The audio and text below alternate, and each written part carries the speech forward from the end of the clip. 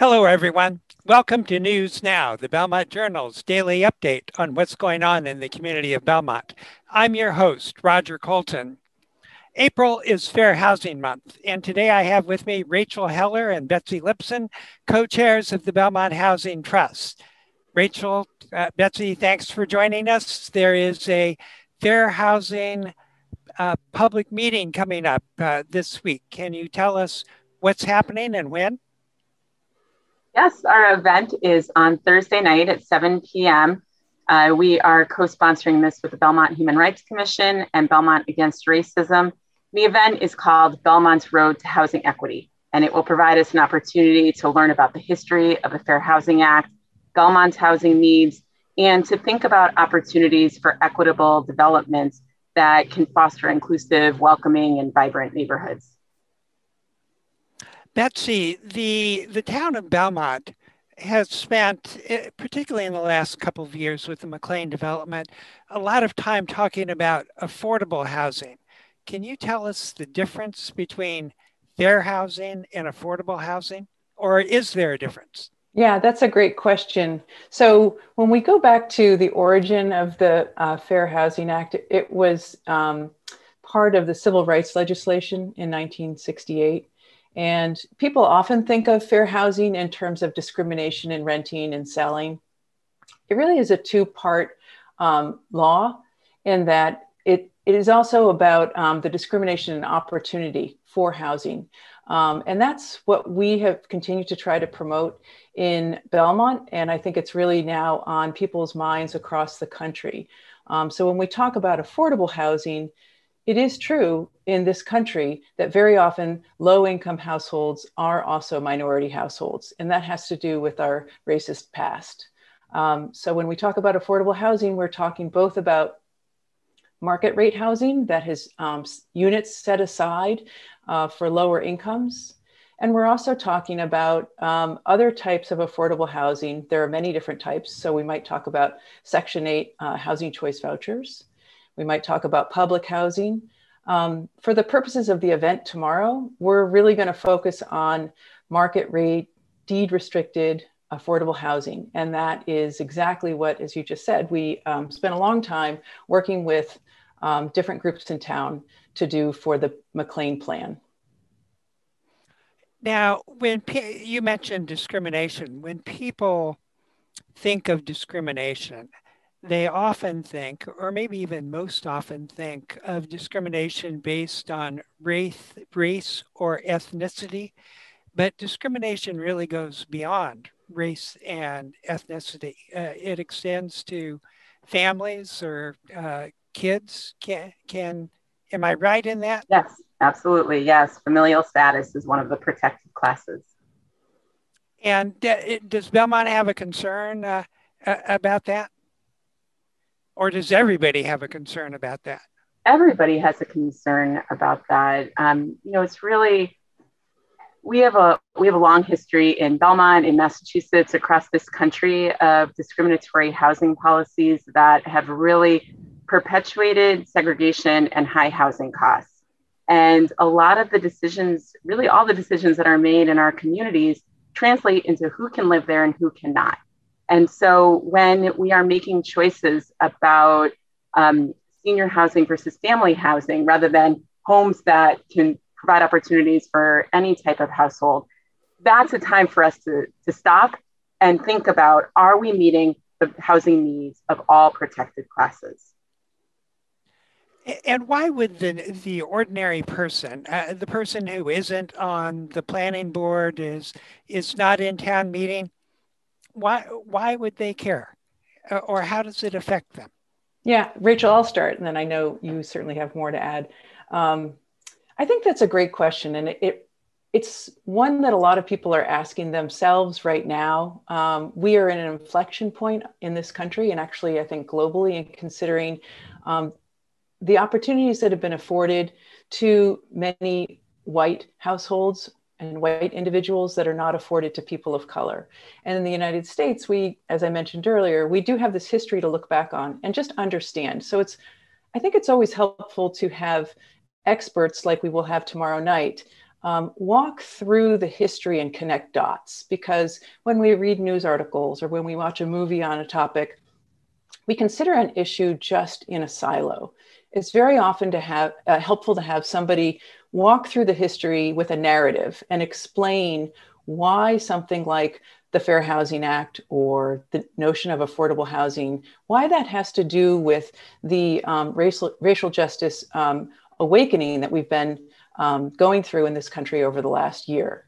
So when we look around town and we see the Black Lives Matter signs here and elsewhere in the country, I think a lot of people are saying, well, I'm not racist, so really, is it something that I need to care about? Does fair housing matter to me? And what we want to do with this event is say, it's now time to go the next step. So zoning changes, for example, might be an opportunity to recognize that being anti-racist also is about policy change. And Rachel, Betsy said that she predicted you would have something to add. Is there anything you wanted to add to that? No, I think Betsy covered it well. We are all impacted by our communities and by lack of opportunity. When any group of people are left out of our community, that impacts us all. When we did the housing production plan, that was really a community process that helped us to identify housing needs and think about how we could address our challenges. We found that there were a few populations that are really feeling our high housing costs more than others. And that included seniors, young families with children. We saw real discrepancies between renters and homeowners and the housing burden. And also we found that while Belmont is growing in diversity, we have a very small population when it comes to Black households, and they are disproportionately lower income. And so we need to ask ourselves, how do we foster more diversity, more inclusivity? How are we more welcoming? And that really comes down to what kinds of land use decisions we're making and what kind of homes we're creating here. Let's talk about tomorrow night specifically, or talk about the session that that's going to be held. What will people know after they attend the session that they didn't know before they attended? Mm-hmm. We have a great panel of speakers coming. We have Bob Terrell, who's an expert on fair housing. He is the former executive director of the Fair Housing Center of Greater Boston. He's going to provide us with some with historical context and also looking at the parallels politically between when the Fair Housing Act was passed right after the assassination of Martin Luther King and today. We'll also hear from Catherine Einstein, who's a professor at Boston University and also the assistant director of policy at the Center for Anti-Racist Housing.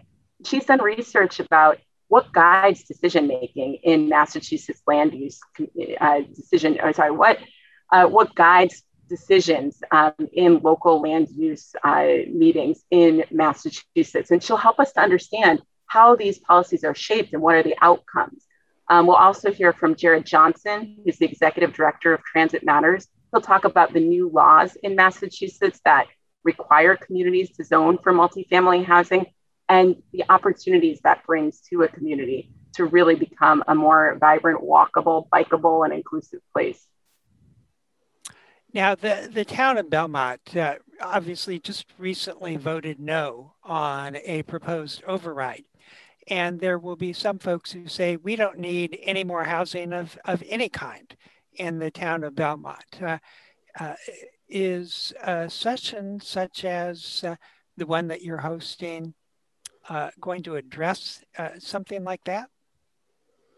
Yeah, Rachel, let me start and then I'd like you to pick up. I do want to say that what's interesting about the idea of trying to refrain from more housing, multi-family housing and such, and really sticking with what we have in terms of zoning, it's basically playing the same tune that has been played by Boston suburbs for decades and decades.